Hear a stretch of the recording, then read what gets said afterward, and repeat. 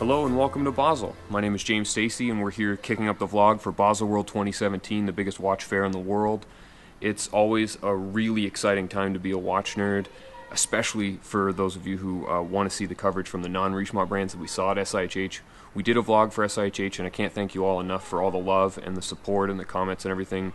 It was a fantastic experience. We had a lot of fun doing it and I'm really excited to bring it back for Baselworld. So I left Vancouver like, I don't know, maybe 24 hours ago, something like that, and a couple of planes, a train, a tram, a van, a short nap, and now this, and I'm going to be leaving for a Tudor dinner shortly.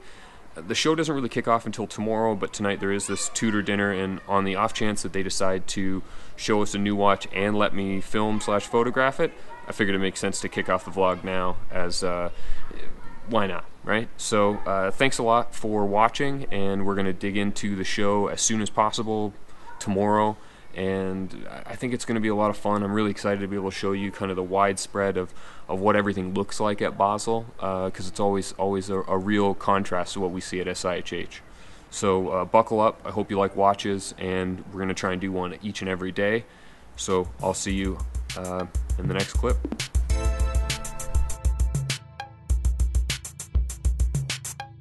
And good evening from Basel. So I'm walking my way over to the Three Kings, which is like a bar hotel on the water in Basel, where Tudor does the meetup for their kind of annual pre-Basel kickoff dinner. And the dinner's really fun because, you know, once everybody kind of gets to the bar, then they put you on a boat or sometimes a car, and they drive you somewhere because the event's usually in kind of a secretive location. So should be really cool. I got a little bit of a walk to do over the bridge here, and then we'll be there.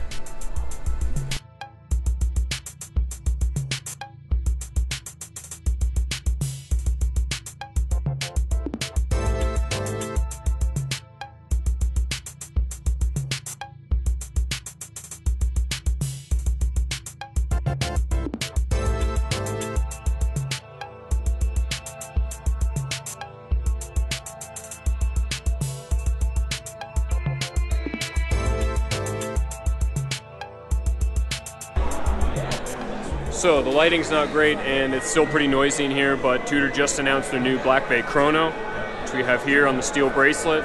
So it's basically a Black Bay with a 2-register chronograph. The movement, we don't have all the details on yet, but it's a silicon balance spring and a column wheel chronograph, 2-register, date at 6. Basically a Black Bay dial with 2 registers and you know, a different date placement, 41mm steel case. It's an interesting mix of sort of race chronograph with a dive watch, and yeah, Basel's starting off strong. Way to go, Tudor, with yet another iteration of the Black Bay. Very cool.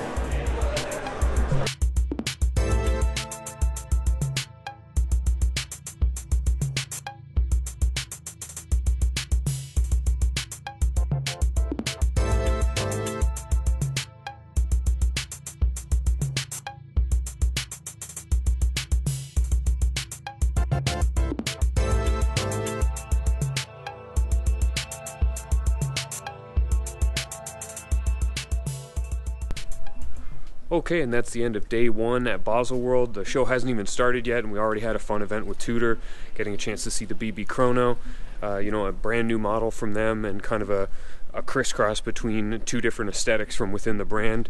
Pretty fun to see that in person, and a really nice kind of way to kick off the week in town here. So much more coming up tomorrow and for quite a few days after that, so just hang on and keep watching, and thanks very much for your time, and we'll have more for you tomorrow.